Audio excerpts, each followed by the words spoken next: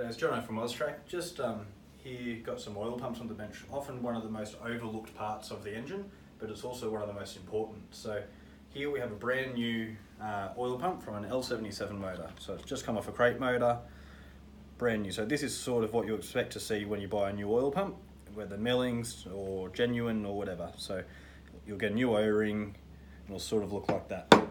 So this is the same oil pump, brand new, that's just been pulled apart without the gears.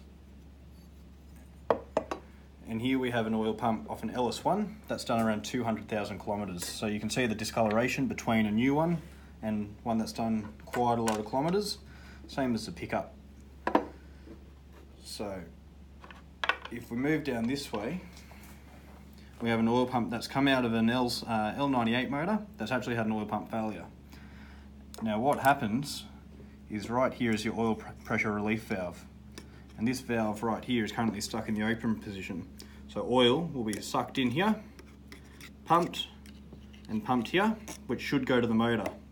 But instead, it's being dumped and circulating around, which will result in a no oil pressure, which will start to chew out your bearings, chew out your cam and do a lot of damage. And the way that works is it's just a piston with a spring, and it slides up there, and that spring gets a bolt there, and that forces it all the way closed. And as it builds up oil pressure, it's going to dump excess pressure and keep opening and closing and just to maintain max pressure that it's desired, and that's decided by that spring. So there's different springs available to sort of give you the desired oil pressure. Now the reason we say all this is because the customers come in with a blown up motor, which on the surface could have been very easily diagnosed as just a lifter failure. So it's chewed out the cam, chewed out a couple of lifters, but the root cause of what's done a lot of the damage is this oil pump.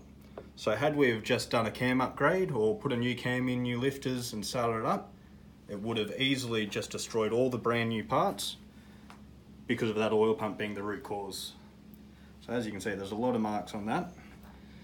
And what happens is the debris can get stuck in there, because if you look at a pickup, that's what it sucks the oil through. So you've got a gauze there, which gets some of the big bits, but a lot of the fine metal still gets through. And this here gets unfiltered oil. That's its only defense to keep crap out of here.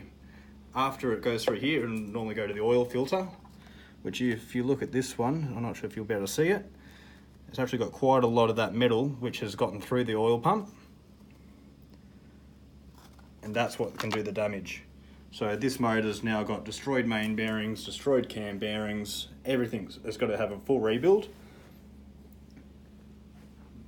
But yeah, if you have lifter noise or any potential issue like that, it's not as simple as just sliding in a new cam. You've got to really do the job properly, pull the sump off, clean it all out, change your oil pump, and just try and identify what's gone wrong in your motor first, and it'll save you a world of time, money, and hassle in the long run.